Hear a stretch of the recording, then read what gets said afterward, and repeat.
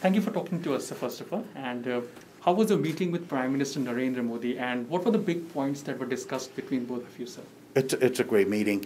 We're so proud of our partnership with India. We've been in India for 26 years. We have over 12,000 employees in advanced R&D. We do a lot of our chips.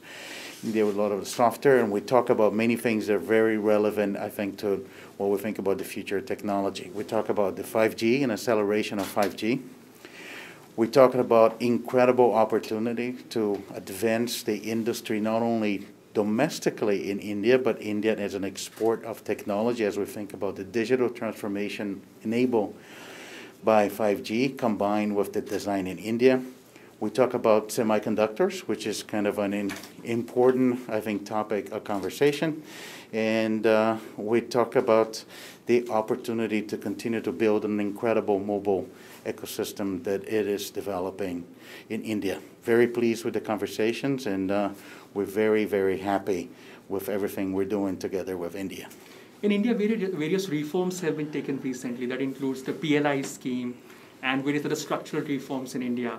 Do you think this will give a major push to the to the semiconductor sector, the 5G, the AI primarily? And of course, will this give you a point to invest or build up the capacities as far as supply chain diversification is concerned? We continue to invest in India in R&D. You know, we are a company that are 100% fabulous, so we don't manufacture our own semiconductors.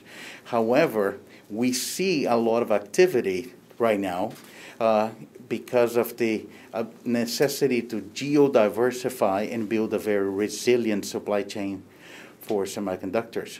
We believe India could be an important destination, and if that infrastructure is available in India, we'll be very happy to partner with India. You have invested massively in India, as you mentioned this point. And how has your experience been in India as far as investment is concerned? It's been a great place for invest, and not only to invest directly, but also to support other companies. For example, we have built a Qualcomm Design in India program that would today we help 77 startup companies in India design based on our technology. We have been investing with our venture, fund in new India startups, and we think we have been very successful to date with all the investments we made in India. How do you look at Prime Minister Narendra Modi's leadership as far as boosting business and investment in India? I think the approach to drive economic growth and making India a destination for investment has been very successful, and we welcome that. Thank you so much, sir. Thank you so much. Thank you for the opportunity. Thanks.